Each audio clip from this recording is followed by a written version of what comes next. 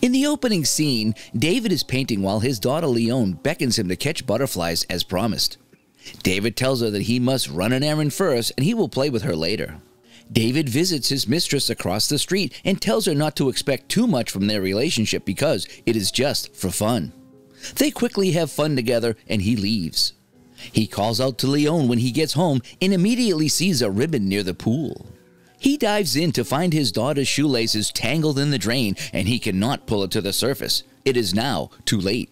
Flash forward 5 years and David has been devastated by his daughter's death ever since.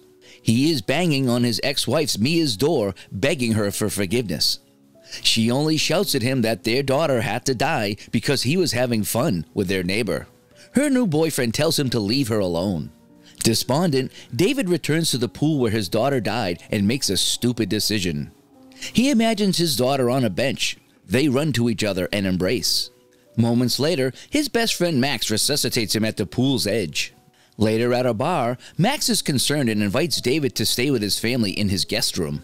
Max drones on about his children while David can only think of the loss of his, so he leaves. David is walking down the street. He slips on the ice and sees a frozen butterfly in the snow. As he picks it up, it returns to life and flies away. He follows it to an abandoned tunnel with a light at the end. He steps through a door and enters a sunny, warm day in another world, which really is his past, the day his daughter died. He sees himself walking across the street to his mistress. He remembers that it was the afternoon, then runs down the street. A truck hits him. He is injured, but gets up and goes to save his daughter. He dives into the pool, and as before, he finds Leone, her lace tangled, but this time he frees her and they come to the surface. She is alive and asks him not to tell Mummy her laces were untied. So happy to have her back, he cherishes her and sets her down for a nap. He knocks a pencil jar over, and as he is picking them up, his former self returns and attacks the intruder. Now there are two Davids. The past David questions who he is. They scuffle, and the future David attacks the other with a pencil, and he bleeds out. Now he has killed his former self. His daughter sees the body from the top of the stairs and asks him what is he doing. She notices the body and blood. He tells her to go back to her room. He attempts to clean up the murder scene and cover up the assault. He puts former David in a bag. He hears the phone ring. It is his wife, Mia, saying she will be late. David drags the body into his backyard and buries it. His daughter peers out at him suspiciously. He discards the clothing and changes appearance to look more like the David from 5 years past. He showers, trims and dyes his hair, and burns his clothes along with documents from the future. His wife Mia comes home with the groceries and announces they will have a dinner guest. The guest is his best friend Max, who had saved David just hours ago in the future. We learn that Max has yet to have a family and David is a famous artist. Leone is mistrustful of David and announces that this man is not her real daddy. Her mother comforts her daughter and says she can explain what she meant by that odd remark when she is ready. Mia speaks with David and says their constant fighting is probably affecting Leone. Their marriage is on the rocks as Mia knows about his past affairs. David cannot find his phone and searches the buried body for it. His neighbor Ziggy, who saw him get hit by the truck, comes over. Through the darkness, David hears him say they need to talk. But David ignores him. The next morning, Mia calls David's phone and a woman answers. David takes the call, lying that the caller found it in the street and goes to retrieve it. He had left it at the home of his mistress. She gives him the ultimatum of either continuing their affair or she will tell his wife. David replies that he has a family he cares about and does not want to hurt them, then leaves. Max sees David sneaking away from her house and confronts him about being unfaithful to Mia at the bar. David asks Max if he can keep a secret and tells him the whole story of the passageway that brought him 5 years back from the future to fix things and prevent Leone from dying.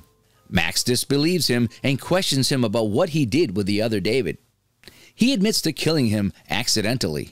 To prove his point, David says he knows Max's future, that he will be successful and have 2 sons. Max just thinks he is crazy. The next day, David sees the man who will become Mia's future boyfriend is Leone's music teacher. He questions Leone about him and she tells her father that she hates the music lessons and wants to quit. In his attempts to earn Leone's trust, David promises her she can quit the music lessons if she only gives him one hug, and she complies. Later, at a backyard gathering, a toy lands on the burial mound and the children notice a horrible smell and flies all around the area. Again, Leone tells her friend Nyla that this man is not her real daddy. David replies, "Then who am I?" and they play around. Leone is slowly letting David get closer to her as her fear of him diminishes.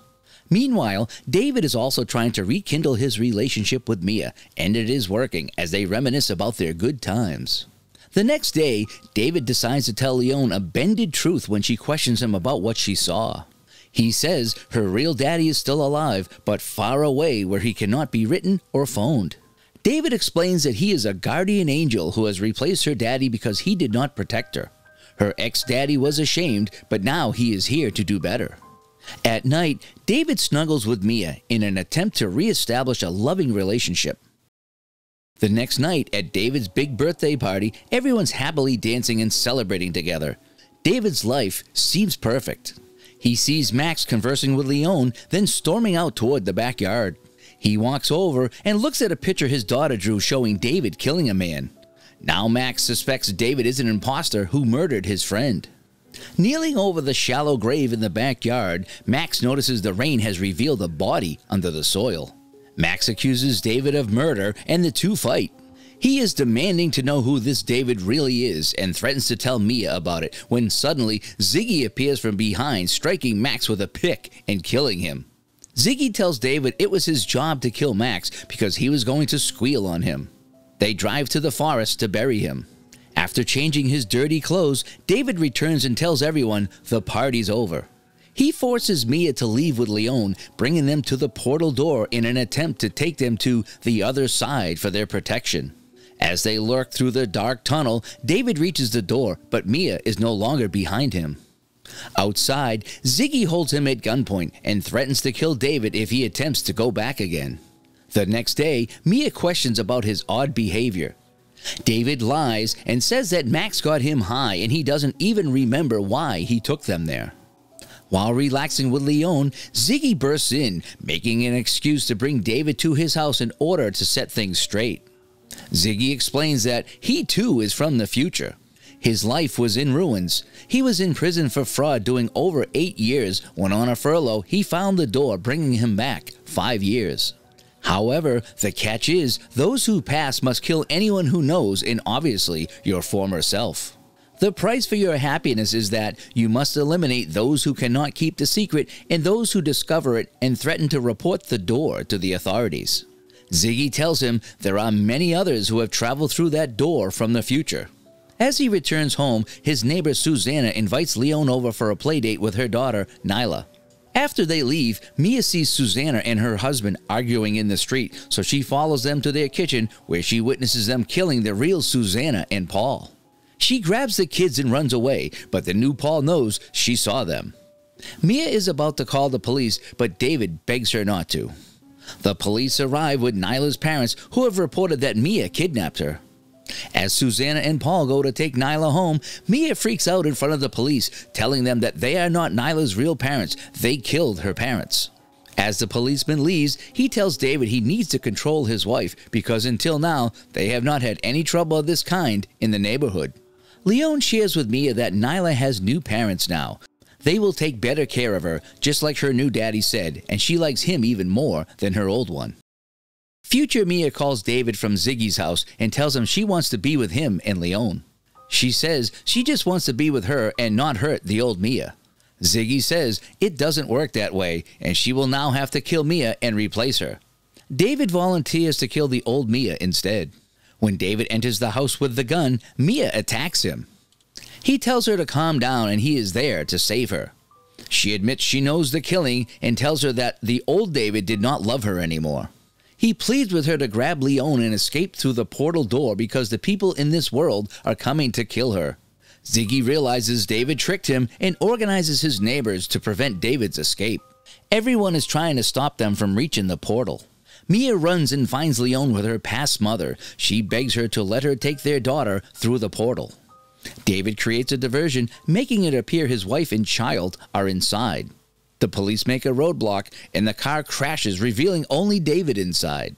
Ziggy and the others see Mia and Leon running and begin shooting at them, but the old Mia grabs the gun as David drives into the crowd. With Ziggy on the hood, he drives into the door, causing a collapse just as Mia and Leon pass through. The portal is forever closed for anybody in both directions to pass through. The film ends with Mia and David gazing into an empty pool without their daughter, who has now been released into the future. What do you think about this movie? Do you think time travel is better left alone? Leave your comments below. If you want to watch more on Movie Shortens, click on our next videos and playlist on the screen.